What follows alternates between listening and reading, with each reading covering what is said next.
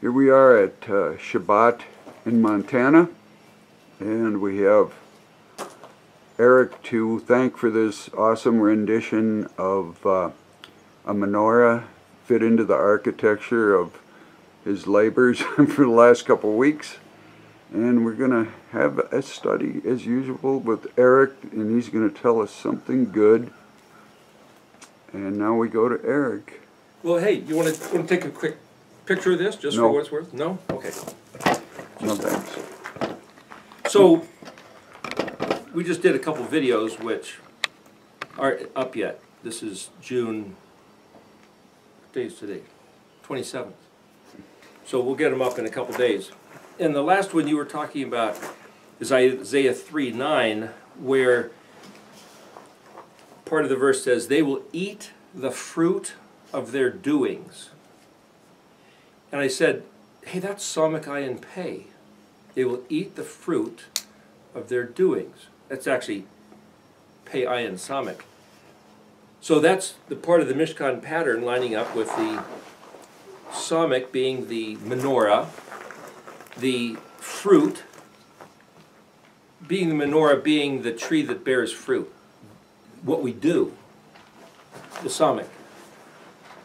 Doing righteousness or doing wickedness. That's part of the whole elaboration of the Mishkan pattern. Bearing the fruit and assessing the fruit is the letter ayin, drawn like the picture of a fruit or the picture of an eyeball. Fruit with a stem and a seed in it of itself, depending on how you draw it. And then eating, that's the letter pei. So that's Isaiah 3:9 and 10. And we related it on this other video that we're going to have going up to Kahilot 3:15, which is otherwise known as Ecclesiastes. Kahal, Kuf He Lamed, is the assembly, which got turned into the word church, or kirk.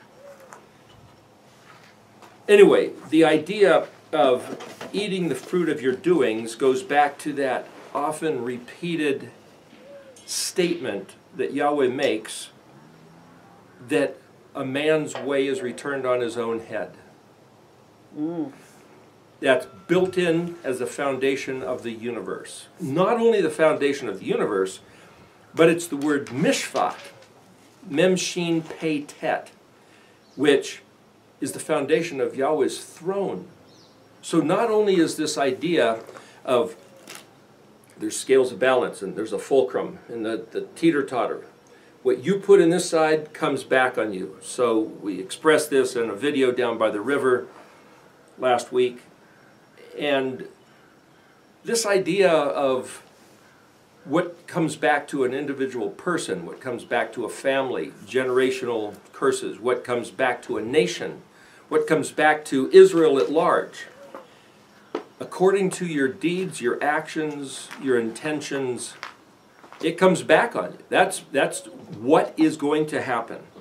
So, there's this little phrase about karma. Oh, that's from Indian mysticism. You know, dot, not feather. Little joke, but it's, you know, in America we can't tell the difference. You know. Oh, yes, I understand.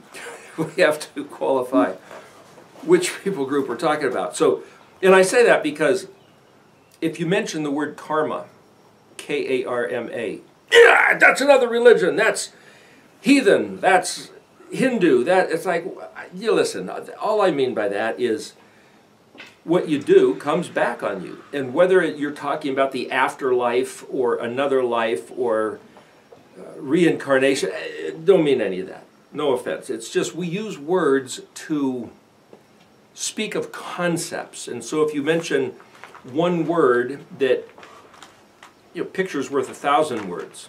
So if I can pictographically or pictorially express a word like karma, I'm not invoking another religion or the names of false deities. Even though somebody who knows about that stuff might say, oh, that's directly associated. I'm just saying, in my crazy, you know, English-American, Greco-Roman Christian mind, I'm just saying, oh, what you do comes back. That's it. That's all we mean by that. And when he says, with the measure you use, it'll be measured to you. When Yahuwah says that, when Yeshua said on the Sermon on the Mount, Matthew 5, blessed are the merciful, for they shall receive mercy, it's the same concept.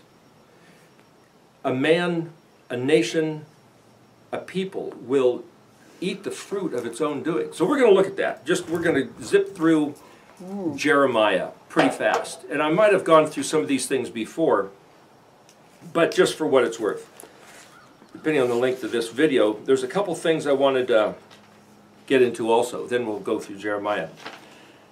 So a few months ago, I did a study on video about the Ephod, the breastplate that the high priest wore, 12 stones.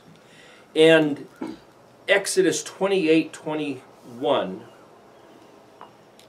it says, "The stones shall exist placed according to the sons of Israel, 12 according to their names, engraved as a signet, man accordingly his name, or each man's name, shall be placed 12 tribes." Now that's the way it's read. I'm just looking at word for word in the Hebrew.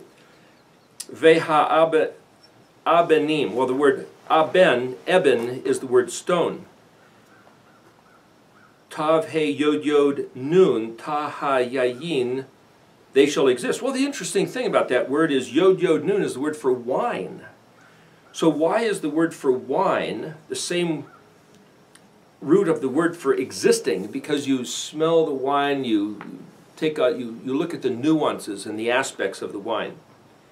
Yoked according, ayin lamed, to shin mem tav. Well, the word shin mem, shemet, al shemet, there's no vav in there. It's not shemot. So the word shin mem is to be placed. Names, places, but it's also the character, quality, aspect. And we'll see that in another verse here later. Bnei Israel, my son Israel. Shin Tav Yod Mem, that's the word, well, that goes back to Shin Tav Mem, which is the number 2. Ayin Shin Resh He Ashra, that's number 10, but it also means wealth. So the number 12 in Hebrew is 210. They don't say 12. Al Ayin Lamed again, Shin Mem Tav Mem. Well, now this is a little different. Their names, Shin Mem Tav Mem. Previously, it was just Shin Mem Tav. Then the word Pe Tav Vav Chet Yod, Patochi. And then Chet Vav Tav Mem, Chotam. Ish Al Shemo, that's man according to his name. Then here's the same word that we saw in the beginning, Tav He Yod Yod Nun, Ta Yayin, which would be they shall exist, and then you might say like smelling or savoring the nuances of wine. And wine is known for all these different characteristics that people associate with it. So what I'm saying is that because the word wine is yod yod nun, then as you're analyzing these words, and you know that, you could say, well, what is it about wine that has to do with this phrase that simply means it will be, it exists. There's something about the essence of its character, so I can associate this, you might say, study or appreciation of wine to this study and appreciation of the names or the placement of these 12 stones. And I'm saying that as this is one piece of the analytical aspect of the Erectology study. It's not just, oh, look up the words in the dictionary, but it's look at associated words etymologically or associated with some English and Spanish, Yiddish, Ladino, things that pull in different Hebrew forms. And even like we said, the word samurai is a Japanese word that goes back to literally the exact same consonantal phonetics as shomri, which is to say, guard me, or my guard. The first commandment given to Adam was guard the garden. That was the word shomri, shin mem resh yod. Anyway, then here this lashani ashar, so lamed shin nun yod ayin shin resh, 2 words, but previously they said, oh, that's word 12. But the first time it was shin tav yod mem, aleph shin resh hey. So, well, that's just 2 and 12. There's 2 words for number 2. So I suggest there's a reason. And then the word shin bet tet, which is strike or smite, but it's also tribe and scepter. It's also the word hammered. And a related word, shin bet tet is the word for equisetum, and so the horsetail plant Equisetum is the geometric model that I found to be associated with the structure of the Hebrew alphabet. So I'm going to go through this real quick. That's just setting up what this was. If you're looking at Exodus 28:21, where it says, Petochi Chatam. So it's translated engraved as a signet. But the word Petav Het, starting point, beginning, drawn sword, Petav Yod Het He, or sealed with a kiss, like to say, now you're mine. Or it's a development, it's an engraving, set free, regained sight, expounded, a crumb of bread opened wide, freedom of speech. This whole idea of being able to study the Hebrew language now, after 2,730 years of the curse that Daniel hid and sealed, the Devarim and the Sefer, that now we can go back and look at this stuff from the Paleo-Hebrew perspective, I'm suggesting relates to this word, even though it's simply translated as engraved. The same way that something, when you engrave, it etches in, whether you use a hammer and a chisel or a Dremel tool, or whether you use a laser, you can grave into stone, you can grave into metal. And the idea to draw a sword is the beginning of a fight, to regain your sight and be set free. Well, that's the whole concept of the 10 tribes being sent into the dispersion, being lost, scattered across the face of the earth, and coming back. And yet, within the consciousness of what I might generically say the typical, average, general, eschatological Christian view, and when I say Christian, I'm taking into account there's Orthodox, who consider the Catholics to be rogue, and then the Protestants, who the Catholics consider to be rebels and deviant, which is actually the word Satan, which is to say gone astray and adversarial. And then within the Protestant realm, there's some people I remember hearing saying 40,000 denominations, and now it's up to 50 or 80,000 different classifications that you could say these guys differ from those guys in some aspects, so they started their own with a name, a label, a nomenclature, a worldview, a cosmology, and some kind of ideological distinction different than all the others. And then so the question is, well, who's right? And according to the Jewish perspective, even the Orthodox are a bunch of radical punks who went astray. So it's like, you know, how do you know where the truth is? Where does the truth lie? Or where do those who claim the truth lie? Deal falsely, deception, falsehood. And then so there's that verse that we bumped into, that I've mentioned numerous times. I think I wrote it down somewhere here. The Jeremiah? Isaiah 8:20. If they, according to the Torah and the testimony, the Tav Vav Resh He and the Ayin Dalet Vav Tav, Tav Ayin Dalet Vav Tav, if they speak not according to this, then there's no, well, the word light is actually shachar, it's not or, and the word shachar is that when just the darkness, the pitch black midnight, starts getting a little nuances of light, which you can kind of see about 3 or 4 o'clock in the morning. Typically it changes throughout the year. But just as it's starting to get that different color of dark blue, that's the word shachar. So there's differences of opinion what this verse means. Does it mean there's no daylight, there's no light at all, or does it mean there's not even a glimmer of light if they don't speak according to the Torah and the testimony? So then we could say, yeah, but the Spirit tells my heart that I'm correct. The Mormons say, you know that Mormonism is correct because there's a Church of Jesus Christ of Latter-day Saints, because they have a burning in the bosom. I certainly wouldn't deny that reality. I certainly wouldn't criticize that experience that they're having and say, no, that's not true. I would never say that. I can't say that. I can't deny or say that if somebody had a dream or a vision, or some of these people have trips up to the heavens, the third heaven. I mean, quite a bit. You know, go to the, what, Bethel, isn't there? Aren't they like having that down in Redding, California, and the River Church up here? encouraging those experiences. It's like, I've never had those experiences, but I can't deny that anybody else is. But he said, according to the Torah and the testimony, but that was back in Isaiah 8. So if you discredit the legitimate present concern and whether or not we need to regard that, then you're left up to your own as to qualify whether these things should be taken into consideration for being true or not. So we're going back and looking at these words and saying, how do you read what these words mean? So if I reconsider what these words are saying, the stones, the essence of the stones yoked shin mem tav. Well, mem tav is the word for dead, corpse, mat. Shin mem is a place of death.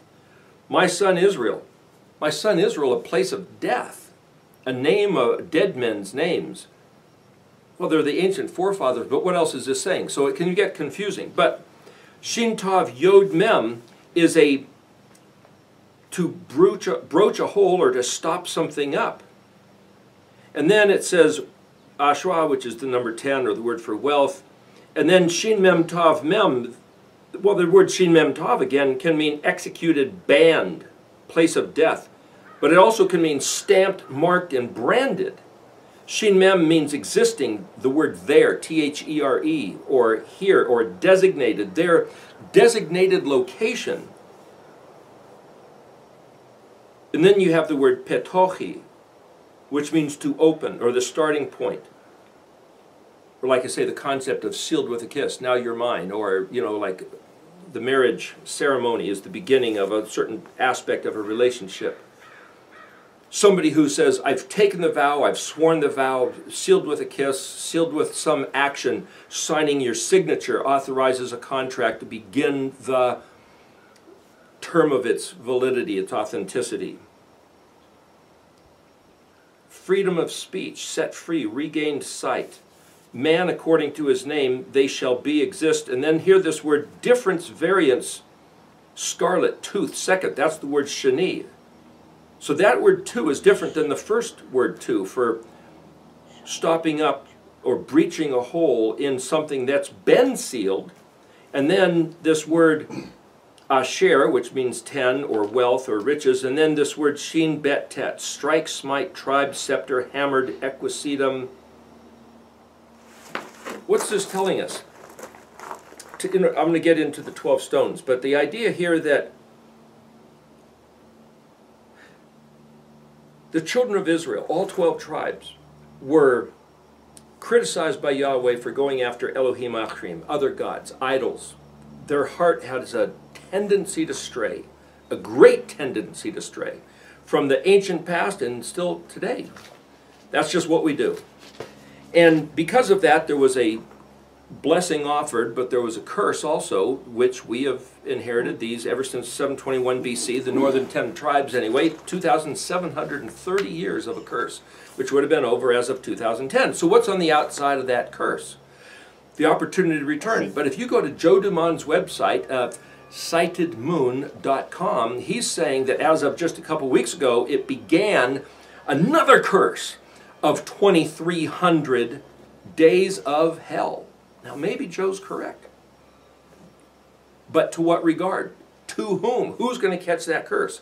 What he says is, the scattered remnants, those of genetic descent of the lost 10 tribes, which means Gad and Naphtali and Zebulun and Asher and all these guys, Ephraim and Manasseh, scattered all across the face of the earth, and especially the British holdings of England, Scotland, Ireland, Canada, New Zealand, Australia, United States, they're going to catch hell like the Holocaust, like the Inquisition, where the enemies of, physically our enemies are going to be allowed to be hunted down and slaughtered mercilessly. That's what Joe Dumont is saying is upon us.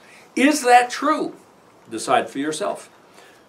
Listen to what he has to say and determine why he says so. What are his calculations? It having to do with the Jubilee year and where we stand and going back to Leviticus 26. My calculation of Leviticus 26, based on 721 BC, 7 times 390 for Ezekiel 4. We've talked about this before without elaborating now. Brings us to 2010. And if we're outside the curse, then something is, an option is available to us to return to the words of Yahweh. And we're going to run through Jeremiah just to point that out. But then what I'm bringing up this thing about the 12 stones is that perhaps there's a message in the order of the placement and the names of the stones linked to the names of the 12 tribes' patriarchs. That's what this is concerning. So, the 12 tribes' patriarchs, Leah, wife of Jacob, had Reuben, Simeon, Levi, Yehudah. And then Bilhah had Dan and Naphtali. And then Zilpah had Gad and Asher. And then Leah had Issachar, Zebulun. And then a girl was born, a daughter named Dinah. And then Rachel had Joseph and Benjamin. There's the 12 children plus a 13th being Dinah. So if we take the names of those tribes and compare them to the names of the stones, go back to the names of the stones. Adam. Well, it's actually pronounced Odom. That's an Odom stone. But it's spelled Aleph Dalet Mem, red, blood, man, and I will be similar. That's what the word Aleph Dalet Mem means. Next word. It's just simply translated topaz, which is a yellow stone, but it's Petet Dalet He. Well, Petet, as in the word Mem Shin Petet, Mishpat, Petet means stalemate, balanced scales. And there is no other way in the dictionary to look up what that word means, but if there's no tet dalet, but if you look at dalet hey, well, dalet hey hey, again, just showing you the analysis of the words, means faded, dim, or discolored. Now, does that mean the topaz was not a vibrant yellow, but it was a faded yellow? Maybe, but you can't find that word. But what I can see is stalemate or balanced scales or equity, faded, dim, and discolored. What do I do with that? We'll get to that in a moment. The next word, bet, resh, kuf, that's the Q, tav. They say, well, they think that's the emerald. They think it's the emerald. Is it the emerald? Nobody knows, but it means Barak. That's like Barack Obama. And people say, oh, that's the word for lightning, a flash of lightning. But also it means glitter, splendor, and morning star. So it's like a flash of lightning, this, pow, hey, well, it's a spectacular sort of. Again, it's not good or bad, it's just, that's what the word means. So if we look at those three, those are the three words in that order, therefore it would line up with Reuben, Simeon, and Levi. What's Reuben got to do with Odom or Adam? He was the firstborn, and the word Reuben, basically Leah said, oh, I've got a man-child, behold a son. So named him Reuben, but what does Reuben mean? We're just lining him up with that. Because Yahuwah discerned my humiliation. See, Genesis 29 and 30 is where you can find this. So, going back to the story, Jacob worked 7 years to get Rachel as a wife. And then some people say she was a twin with Leah. Leah had sad eyes or kind of doe eyes, or Rachel had a certain vibrancy and Leah was more, and yet they looked so similar. There's a veil, or however that happened. Jacob was drunk or whatever, but they switched. And so Jacob married Leah thinking it was Rachel, and then, what happened? He had to work another 7 years for Rachel. That's the story, but he always kind of wasn't really into Leah so much. He scorned, despised, and so Leah felt humiliated that her husband shouldn't care for her. Shouldn't love her. Always wanted her sister. And that set up this strife throughout their whole life. But she said, because Yahuwah discerned my humiliation, he's given me Reuben. So what has that got to do with Oben? Remember it means red, blood, man, and I will be similar. Well, if you look at Aleph, Dalet, Mem, Aleph is a prefix letter that can mean I will. Dalet is a door or a choice. And Mem is something within, in the heart, where we hear his words and take on, look well to, nurture, like incubating a seed, like being pregnant, to bring forth some kind of life. So the dalet in between the aleph and the mem can be the choice within us, a way to decipher these words. And the word Dam, Dalet Mem, not only means blood or red, but it means to be similar, where we get the word dummy. A dummy is like a doll, a version, a model of. So I could read this, I will be, Aleph, similar to, Dalet Mem, the choice, the Dalet, what I choose to from within me, and then Mem, from within. I will be similar to how I choose from within. And then there's this verse that says, as a man thinks in his heart, so shall he speak. Or so you'll be able to, you'll know the fruit, you'll know the tree by its fruit. So there's these embedded concepts within these words. So it's like, if we value Yahuwah's words from within, then it'll express in our life. Samech, ayin, pei. As we bear the fruit, we will eat the fruit of our doings. That's built into the fabric of the universe. So Aleph, Dalet, Mem, it's not just the red Odom stone representing Reuben, but it has to do with saying our intention. Aleph is the proactive intent to do something. Dalet is a door, and Mem is this place where it incubates like a womb, a laboratory lining up with the laver and the Mishkan pattern, where things are developed in order to Nun, to jump out and become the reality. And then Samech, following the Nun, it's the fruit we bear, and then the Ayin, the fruit will be able to be weighed, measured, and determined. So when you see people doing crazy stuff, stupid stuff, evil stuff, or good stuff, or intelligent choices, you can bet there's something going on inside, which is the person's choice of character. Okay, so the word pei-tet is these scales of balance, this word mishpat, and Yahweh, because he wove that into the fabric of the universe, he says, according to as you do, according to as you think, according to as you determine to be, on the other side of this scale, this teeter-totter, he will see to it that it will be so. So then we can read Aleph, Dalet, Mem with pei-tet, Dalet, Hey, lining up with the word Simeon, which is actually Shin, Mem, Ayin, Vav, Nun. Well, the Shin, Mem, Ayin is not Sim, it's Shema. Hear, listen. And then Vav, Nun is the one who is listening. So you could say Dalet, Hey is not only discolored and dim or faded, it's without color. Well, that's like justice with, blind justice, that kind of iconic statue of the lady with a blindfold and scales of balance and a sword, the symbol of justice, which is to say, without regard for rich or poor or famous or not famous, big shot or peasant, there's no monkey business. Without modification, discolored, uncolorized. Doesn't matter what race, doesn't matter what status, doesn't matter your family name. Whatever's going on is what's going to be meted out. So see, the word for Dalet, Hey, could be faded, dim, or discolored, but that's not to say, oh, it's kind of gray and kind of dissolved. It's just to say without effect, without art. And then the third word, lightning, glitter, splendorous.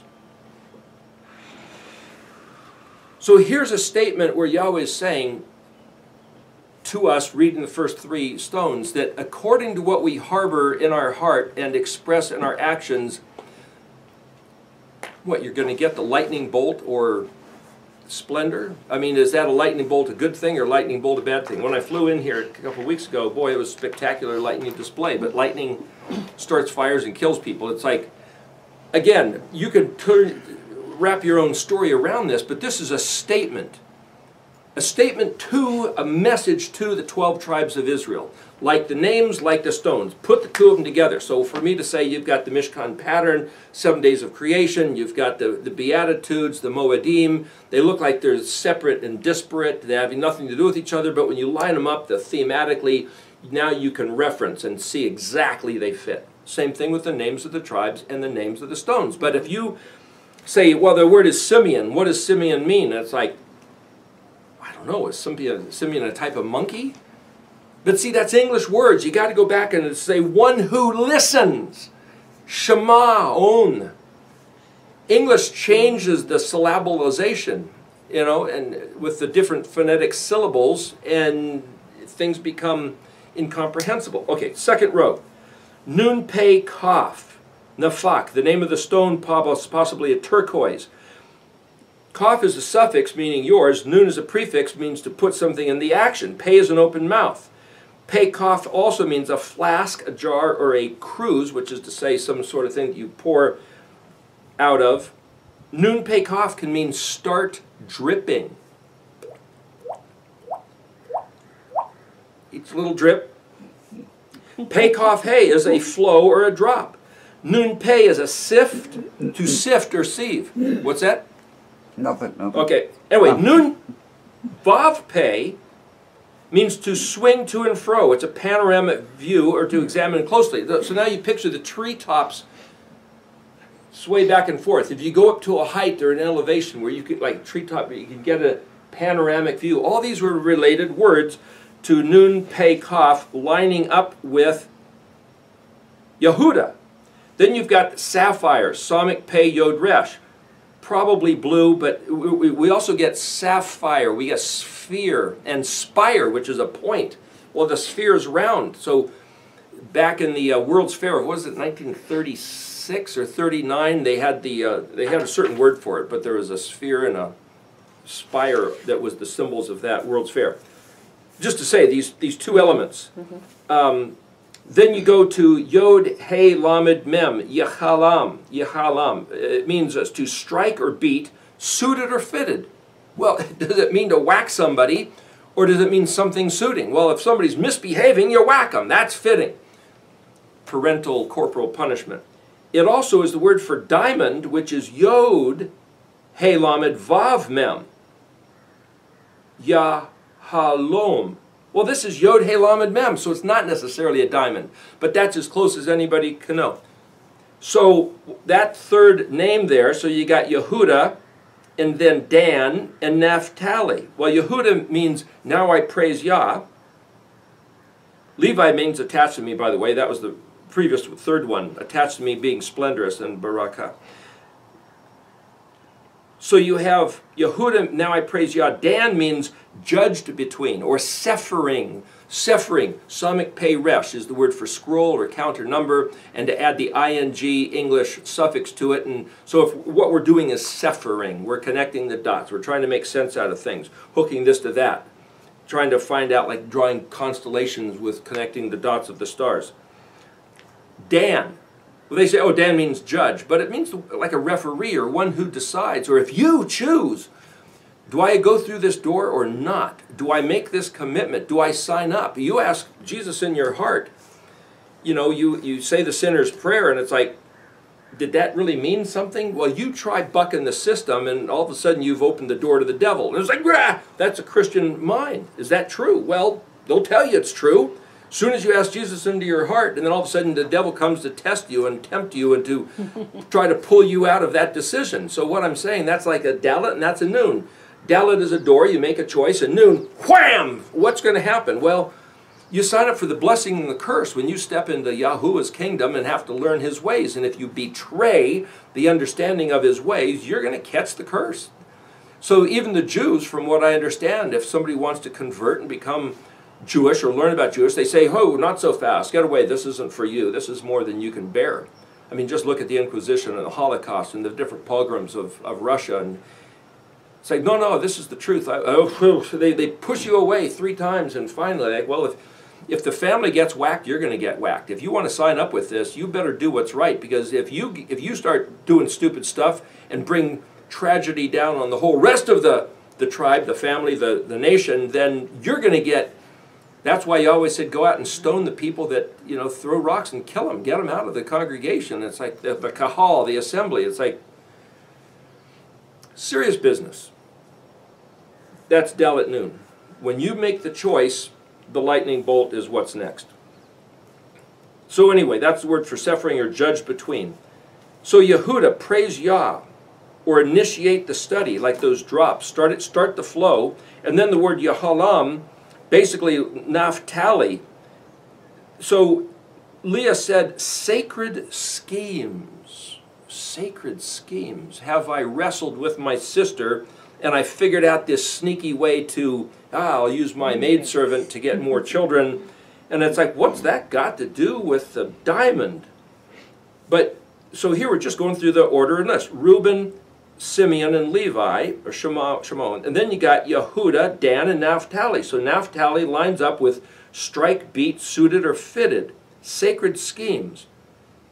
Fatal, Naphtal. Well, if you look it up, that word has to do with writhing and contorting, like a snake coil. You step on a snake and it'll start whipping its body around. That's Naphtali. It's also understanding the Mishkan pattern in the alphabet. It's also understanding the reason for the Shabbat and the Moedim of Leviticus 23. It's the key, it's the code, and it looks like, they're just contortions of a people that's not us. Yahweh hid these things in the code, like teeth on a key, but it's also like the sacred schemes of wrestling between the family members. So I'm now projecting that these three words start the dripping. That's the flow. One letter at a time. Learn the language. Learn the alphabet. Because it's the sapphire pavement, like brickwork of set stones in front of Yahweh's own throne in heaven that he showed Moshe in the Mount Sinai. And sapphire is the Tehillit blue. You could say sapphire and Tehillit are two different colors, but nevertheless, it's you knock the pieces in like puzzle pieces, fitted and suited sacred schemes.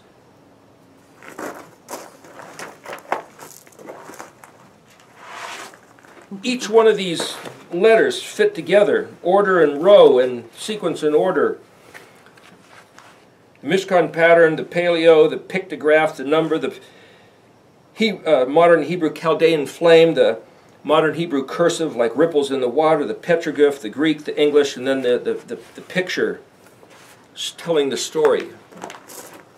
What I'm saying is that like whatever use those colors, those meanings fit together like a puzzle, fit together like a pavement. Naphtali, lining up with the word Yod He Lamed Mem.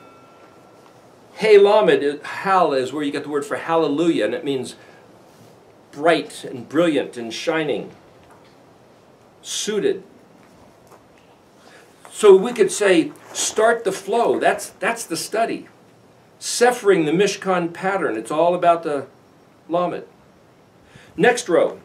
Lamed Shin Mem, Shin Bet Vav, and Aleph Het Lamed Mem He. Lasham, Shavot, and Achalma. Lining up with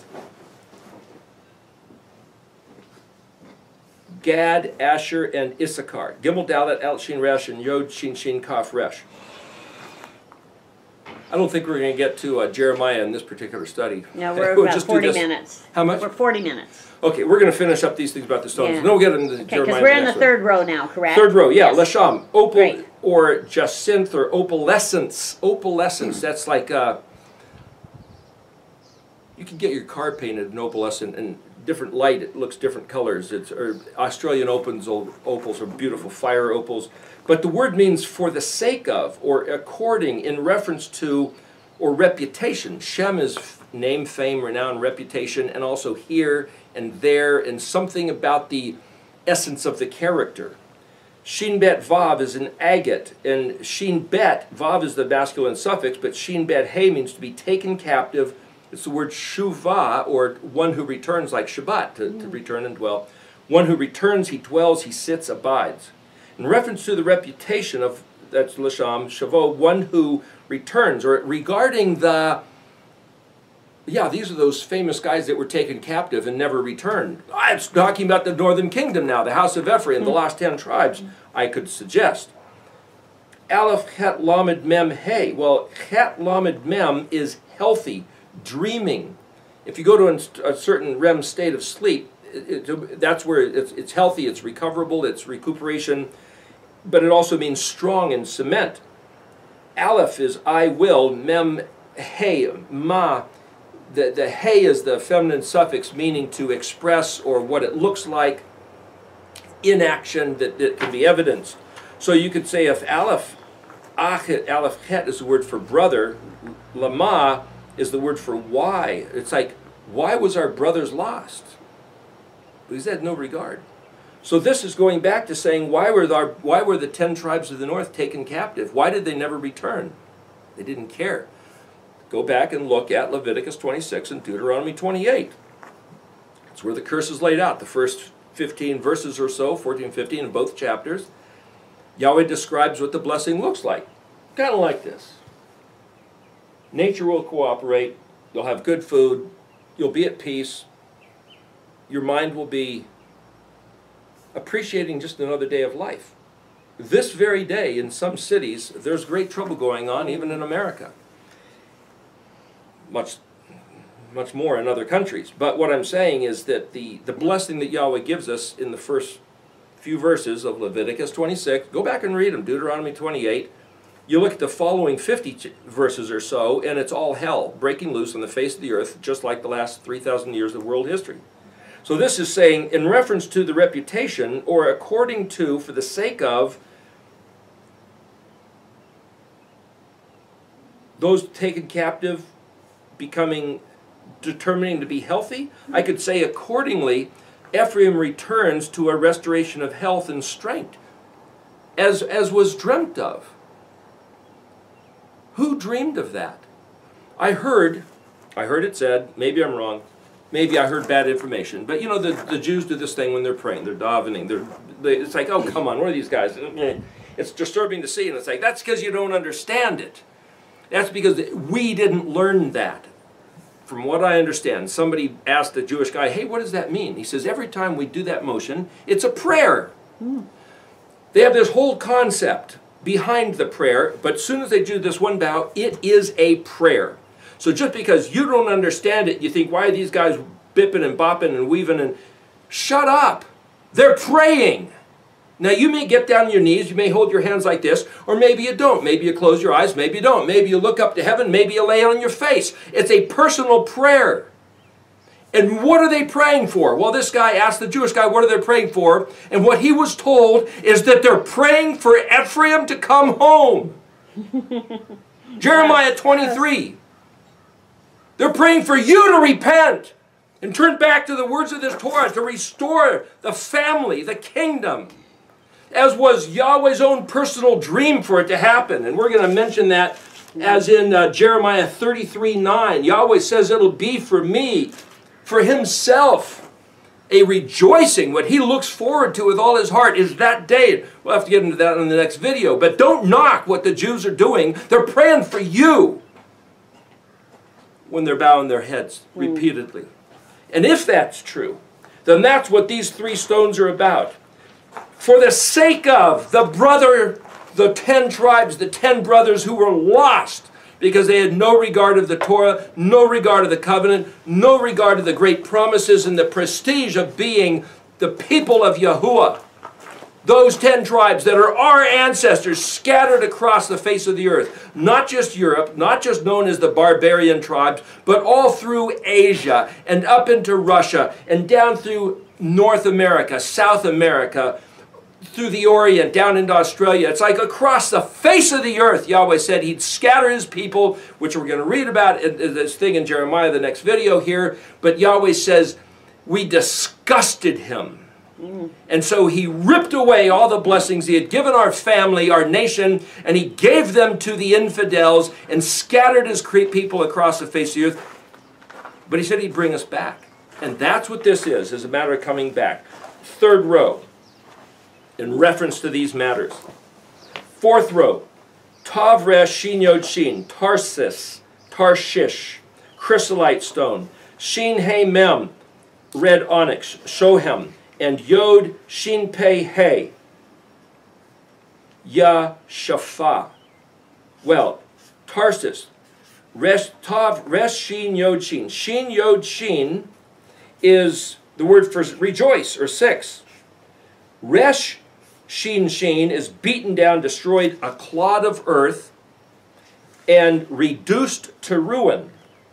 Rejoicing, beaten down and reduced to ruin like a pile of earth. What does that even mean? Resh Shin Yod Shin means weak and unempowered, like somebody beaten down like a clod of earth. Resh Shin, poor beggar. But also to empower, authorize, permit, and allow. Then you look at Resh Shin with a different suffix, Resh Shin Vav Tav, or Resh Shin Tav, the last 3 letters of the Hebrew alphabet. So whatever message is written in the 22 letters, these last 3 at the end are statement at the conclusion that means something. At the resurrection, or before the resurrection, or leading to... What is it talking about? Well, Resh Shin Vav Tav is a plural suffix. It means net, retina, where we get, for the eyeballs, reticular, retina. What does it do? It captures the light, sends it to the brain, and organizes it in such a way that we can see. It means authority and power, but it also means poverty. It means permission or freedom of action or ownership. Going back to that word that means set free, the word petochi, set free, regained sight, to be allowed to see, to be allowed to be set free. So here what I'm saying is that the 9th, or the 10th, 11th, 12th, the 10th stone goes back to the word petochi chotam, which has to do with not just an engraved signet, but there's something about that we were locked out, sealed up. Daniel is told, Daniel 12:4, hide the word, seal the book until the time of Yakut, or Yakutz, Kufzadi. Yod Kufzadi means to awake, or sometimes we were able to come back and see again. And if it's been all the years until now, we cannot reference the last 2,000 or 2,730 or even the last 2,300 years where the name was taken out and the Septuagint gave us false words and a false name for our Elohim, a change completely, reading from left to right instead of right to left, a different hemisphere of the brain. It's like we've just come out of 3,000 years of all kinds of, not just confusion, babble, but Yahweh himself perpetuated the curse and sustained it until at least 2010. And here we are, 10 years after, we're in 2020, and it's like, can we see? 2020, that's known as being able to see with both eyes clearly. So this first word, Tarsus, is having something to do with the poor, beaten down beggars find a way to receive the authority, the power, and the permission to have freedom of speech, freedom of sight, freedom of action. It's found in the covenant of Yahweh that he gave to our ancestors. That's the only place. But also there's a demolition, because it means beaten down, destroyed, Rashesh, a demolition of something. Well, what's happening right now around the world, around our country, is some kind of a demolition of the status quo. Oh, it's the new normal. Why can't we go back to what it was? And it's like, well, was it really all that great? We've been in a holding pattern for the last 10 years waiting for Yahweh to step in and do something. And this rhetorical comment. I'd call it the demolition of a failed system. How many of who has to do what, when, for how long, with what heart? Sustaining us, proving that we're his people. Listen, we're keeping another Sabbath day. We're not working. We're keeping your Moedim. We're learning your language. We're calling upon your name. How long do we have to do this before it has an obvious effect? Well, we don't know. But all along, ever since 2005, 2004 actually, I gave a talk in the Mishkan pattern, and we're talking about this. Hey, well, this should change something. Change what? When? How? For Yahweh to stir up certain adversaries of a failed system? Am I saying that America's not great? Or that am I saying that Belgium isn't a wonderful place? Or am I saying that Uruguay needs to be destroyed? No, it has nothing to do with picking out certain nations. It has to do with Yahweh has set up for the last 2,000 years the structure, the organization of the world, and it's going to come to the place where when the fullness of the curse is accomplished, 2010, that his people turn to his ways. He said that he would dismantle the nations where he scattered his people. All the nations. And then bring his people back, like he dismantled Egypt, brought his people out and gave them the promised land over in the Haaretz, Israel. He's going to do the same thing. And whether that means this one, no, not that, not my favorite stuff. It's sandcastles in the rain. It's a house of cards that he's going to knock down. So should I begrudge? Well, I don't want to see the destruction of, my favorite statue It was bad enough it got pigeons on it. Now we've got Antifa knocking them down in Seattle and in San Francisco. Rats. Oh well, too bad. That doesn't matter. My point is, the next word, Shin He Mem. Shin Vav Mem means to estimate or assess. Shin He, Mem can be a suffix, Shin can be a prefix. He Mem means them or they. Shin He means lamb or late. Shin He, to tarry or delay. Neglected, omitted, distracted, detained. Shin He Vav He is leisure time or respite. So I could say the little lambs were late. Why? Why is it that for 2,730 years, for 2,300 years, for nearly 3,000 years since the days of David, why is it that we lost the kingdom? Why is it that we got scattered and had other powers and entities, money, people into power? I could say carpetbaggers. I could, like after the Civil War, people, the Illuminati, the big shots, the secret orders, I won't even mention their names, who have dominated. Why did Yahweh empower them? Because we ignored His Torah. We failed to have any value in these words. And when we go through Jeremiah, the next video here, I'll run through a list as quickly as I can and tell you where to look. Read the book of Jeremiah and take it as a present tense thing. You'll see what I'm talking about. So we delayed Yahweh's favor. Just exactly like when the Israelites got out of Egypt, they were afraid of the giants, and so they brought on 40 years of wandering and death that was unnecessary. So we have sustained, the northern house of Israel has sustained 2,730 years of wandering and death, with Yahweh imposing villainous overlords because we didn't have a value for His words of instruction. And we'll look at them in Jeremiah to prove the matter. So for us to turn back to His words is what will change the world scene. And regardless of what I'm going to call them bad guys, our adversaries, those who, the pirates, the Piratesim, those who just break things and destroy, have the representation of their logo of the skull and crossbones. Here is a promise of death. You don't agree with us, you don't cater to us, and we will kill you. That's what the skull and crossbones means. But, Yahweh is the covenant of life. Last word. Yon Shin Pei He. Well, the word Shin Pei He, Shafah, means to sweep bare, compensated, indemnified. That means to be repaid like having an insurance company. It means quiet, sane, at ease, put over the fire, to restore to health. And it's the word for language. Oh. Lip and language. He will restore the language, the study of Hebrew.